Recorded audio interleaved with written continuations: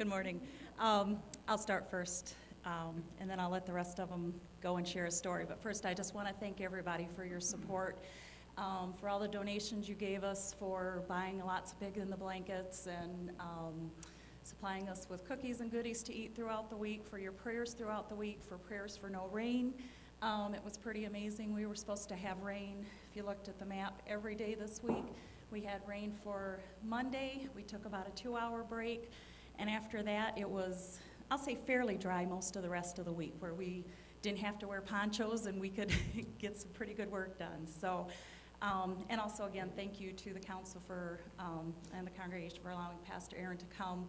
It's, I think, really important for all of us to see each other in different situations and to get to know Pastor Aaron as, Kathy put it, a human being instead of instead of just being our pastor. So thank you very much.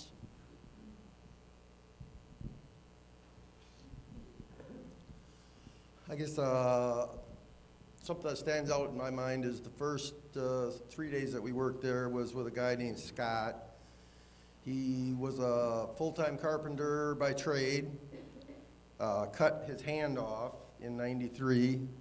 In '97, it was infected so bad they cut his arm off up here, and he worked circles around us with one arm. And he had a lot of other medical issues. Most of the time, he said he didn't have feeling in his feet and in his legs, and like I said, he worked circles around us. But his 4 weeks ago, nobody had been there to help yet. His problem started in 2011 with heavy rain washed out his basement. And so from 2011 until a month and a half ago, nothing other than what him and his wife have been doing was happening. He said he had been praying and praying and praying for something. 4 weeks ago, a group from the UP was going to go there and visit him, start working on his house. It was a group of 20. The morning they left, 4 people showed up out of the 20. And they sat around a table. He told me this story. They sat around a table and were discussing what to do because what can you do with 4 people? So they were sitting around the table, they had their map laying on the table, and they decided they were not going to go. They picked up their papers, picked up their coffee cups, and when they looked at the map, the coffee ring on the map circled Brookport. And that was the deciding factor, that they thought God was calling them to go there. And every day when we left his house, we gave him a hug, and he, with tears in his eyes, thanked us for coming.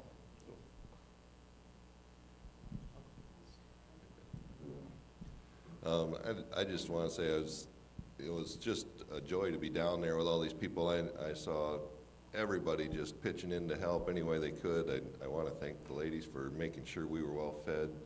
I think I put on 5 or 6 pounds while we were down there.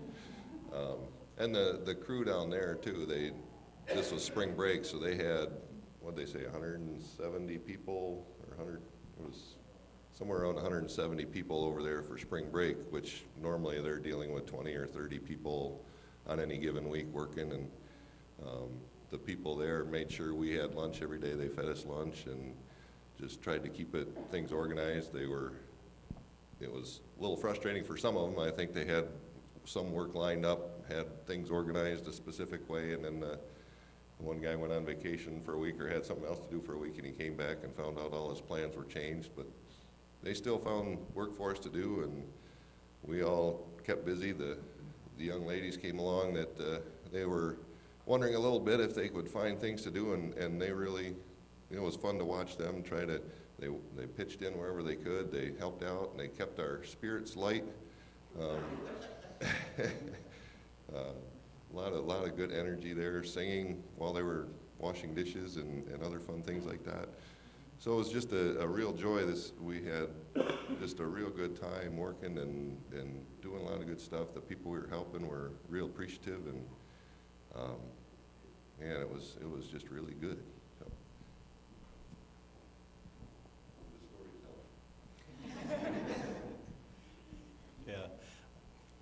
I can second all that and what everybody else is going to say too. It was wonderful. But a couple things that maybe off from the normal a little bit, things that impressed me, was the number of different groups all coming together to perform major projects. We were there for World Renew. A couple other groups there also were under the World Renew umbrella.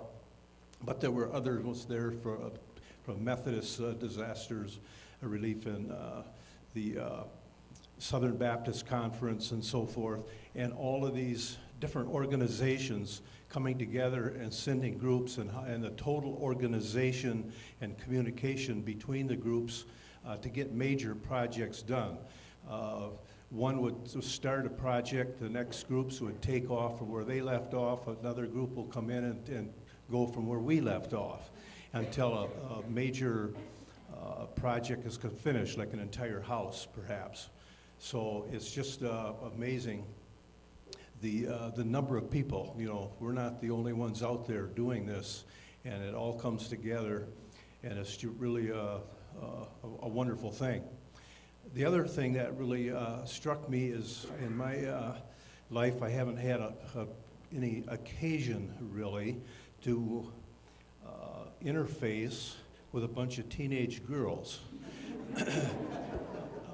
It was quite an eye-opener. It was very pleasing. It was pleasant. It was just a lot of fun.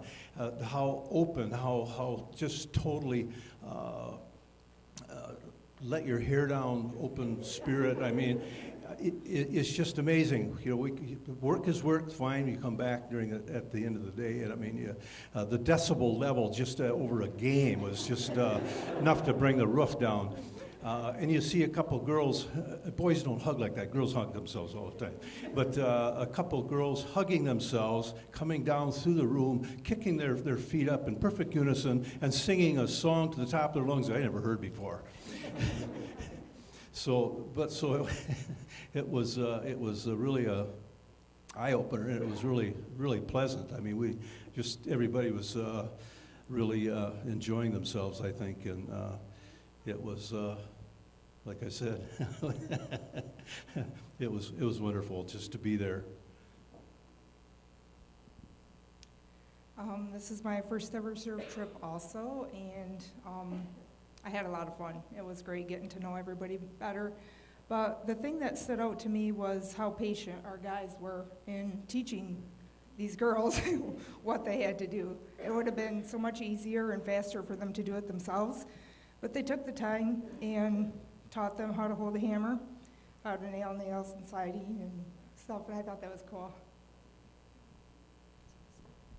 Branching off Mama Carla here, a lot of us high schoolers and others too, there wasn't quite enough work for all of us to be doing something the whole time. So a lot of times standing there, we just felt useless because we couldn't do anything. But they said later from the people we worked for that it wasn't just doing the work, it was being there, wanting to help. And that was a lot of help for us who couldn't do anything a lot of times. Hold on, Pastor Aaron. I have a list. The things I've learned on spring break 2014, or 15. 1, never lean against a heater. 2, when I'm using a hammer, I'm like lightning. I never hit the same place twice, and when I do, it's usually my thumb. 3, it doesn't matter when we pray, how we pray, or where we pray, just never give up. 4, Grandpa Don has the best stories. 5, the fried chicken is better than anything you can get at Family Fare or KFC. 6, Gary has a lot of nicknames. 7, we can clear out at IHOP. 8, never take things the wrong way. 9, never sleep in when Gary's around. And 10, you can jam out to Bohemian Rhapsody at 5:30 in the morning. The never sleep in when Gary's around, the second to last day, was it? Gary decided it would be a fun idea to drag me and Sammy on our air mattresses all the way out of our room into like the dining room by our feet. It wasn't. I didn't do anything to Gary. I don't know why he has it out for me. Branching off of that, Kennedy, I saw Kennedy getting dragged, and I was laughing along, just like, oh, she's getting dragged. And then I saw him walking towards me, and I was like, I'm up already, don't touch me. But it didn't work. He dragged me anyway. And on a more serious note, I saw something really cool, like with the people we worked for weren't just sitting around just watching us work. They were out there helping us, and they were really grateful that we came, and I thought that was really cool. This week was really fun, and I definitely got to get to know a lot of people really well, especially Mike Kaler. We had kind of had this ongoing feud. Accidentally, I kicked him in the face. Almost broke his kneecap. But it was just fun because we'd get in arguments and we'd hash it out, and then like 20 minutes later be like, all right, it's time to hug it out. And it was just really great, and there was just a lot of pranking going on. It was just really fun. I almost nailed Gary in the eye. I really am a safe builder. It's just accidents happen. But it was just a really fun trip. It wasn't just, we got to get work done. I mean, we did get a lot of work done, but we also just had fun. And one of the guys there, his name was Eddie, that was one of his main points. He's like, this is a trip to help people, yes, and to get stuff done, but remember, have fun, because you get to experience this and you get to work with people, and it's just all about, you know, enjoying yourself and helping others enjoy themselves.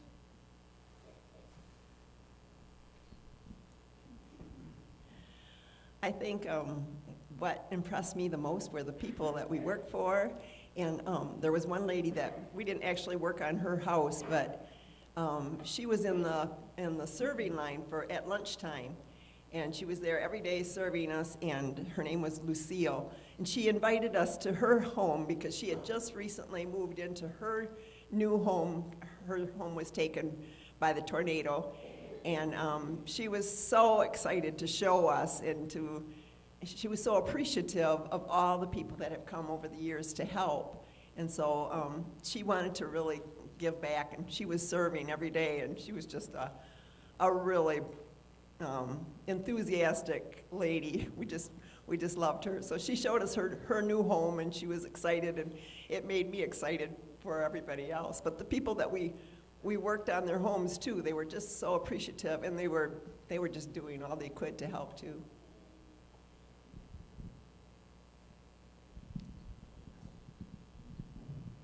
I'm going to make mine really quick, but one thing that did really stand out to me is when we got to Scott's on Monday morning, he wouldn't let anybody start anything until we had a word of prayer all together. And then on Wednesday morning, part of the group went to Michael's house to do siding, and he walked away from us for a few minutes, and then he came back out and he said, I'm sorry, ladies, I just had to go back in the house and have a few minutes to compose myself. He said, pray and cry. He said, I helped a lot of people, but it never seems to completely come back around to me. And so he was a little overwhelmed that we were there, and so he had to go in the house and pray and cry, and he apologized for it. So they are really, truly appreciative of everything we do. Two quick things. I think you make a trip like this because you're stepping out a little bit in faith, but it is really a faith builder to see how Christians work together and come together and have a spirit of goodwill.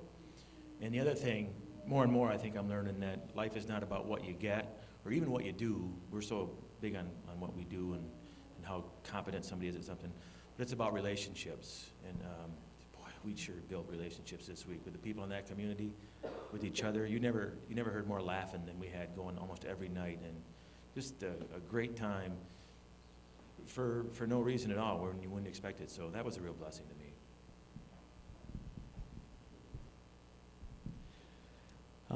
Pretty much everybody took everything I was going to say.